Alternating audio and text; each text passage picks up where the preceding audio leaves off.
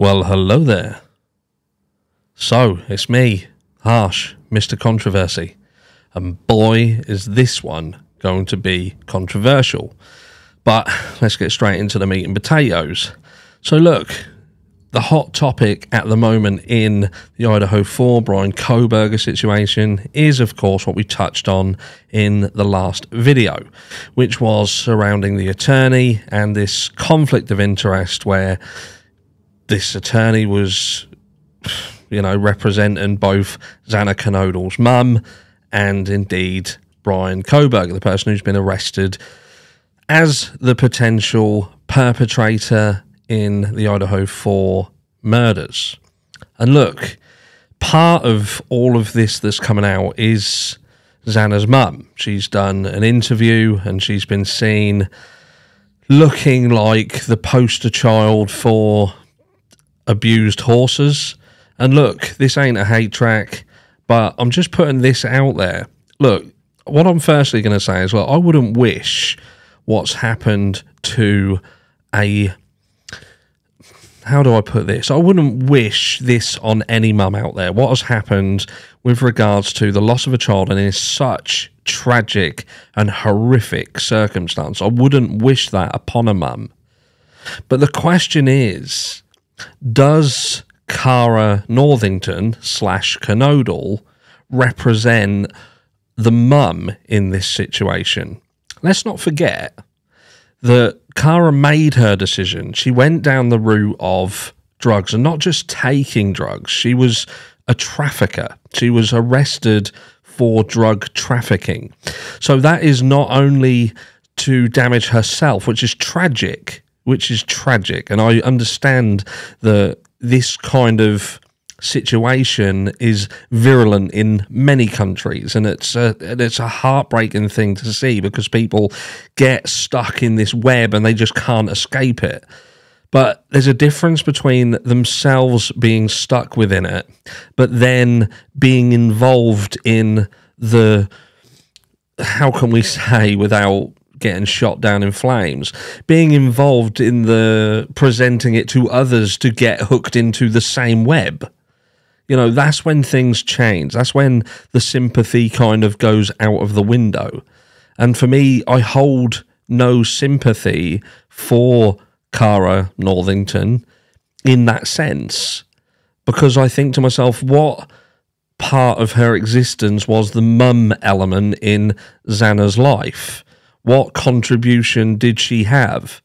So and look, there may be many things that she did. I'm just saying, from what I can see, from the proof that is out in the open for us to look over and read into, she wasn't an influence of any form of positivity. She wasn't part of Xana's world.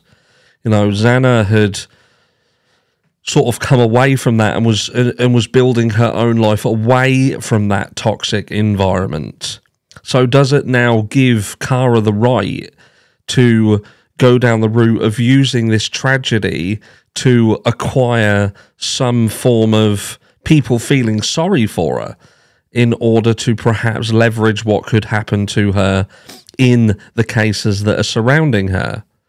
The fact that she is now back as Xana Kernodle instead of Xana Northington, which I believe was the name that she was under when she was arrested. That was certainly the name that was on the documentation surrounding her arrests. And look, like I say, this ain't a hate track per se. This is about understanding that everybody can make their own decision. Everybody has the ability to know what is right and what is wrong. We can't have it the best of both worlds. We can't say that Brian Kohberger, if he indeed did this, that he had a choice. He had a choice to do right. He had a choice to do wrong. He chose to do wrong, so he should be punished with the absolute worst, but then turn around and give another person a different form of acceptance and an understanding. I know that the crimes are very different, but they both hurt people. They both destroy lives. So, it's a difficult one. But for me, in this situation, all I see is a guy who's been arrested for a crime that he may or may not have committed. And we have a mum who has come forward saying that she is upset because her legal representation have chosen to back this person rather than back her. And she's heartbroken because of it. But again, I put out there, does Cara deserve any understanding surrounding her crimes? You know, that's the question. And that's the one that's going to get me strung up down in the comments. But look, I have to say, as I feel, as I see it, it is what it is. It is what it is. You know, Xana left people behind who are devastated in all this. But I have to ask, looking at Cara and she looks physically devastated by, perhaps there's a mixture of what has happened to her daughter, and maybe there is something there that is now making her look at what should have been, what could have been, but she looks like she really, really needs help. And I just wonder whether that is complete and utter genuine, or are we seeing something else? Are we seeing someone trying to, like I said, leverage this tragedy to perhaps dig themselves out of a hole that they were well and truly digging themselves into before this tragedy happened? Perhaps part of Xana's legacy can be to fix her mum. Perhaps that this is the shock and the tragedy that Cara needed to see, needed to hear, needed to be part of. And perhaps this, like I say, will go towards fixing her. I hope it does. I hope Cara gets the help that she needs. I hope that she now understands that life is far too short to make consistent poor choices. And, I've learnt this, and I'm sure a lot of you have as well.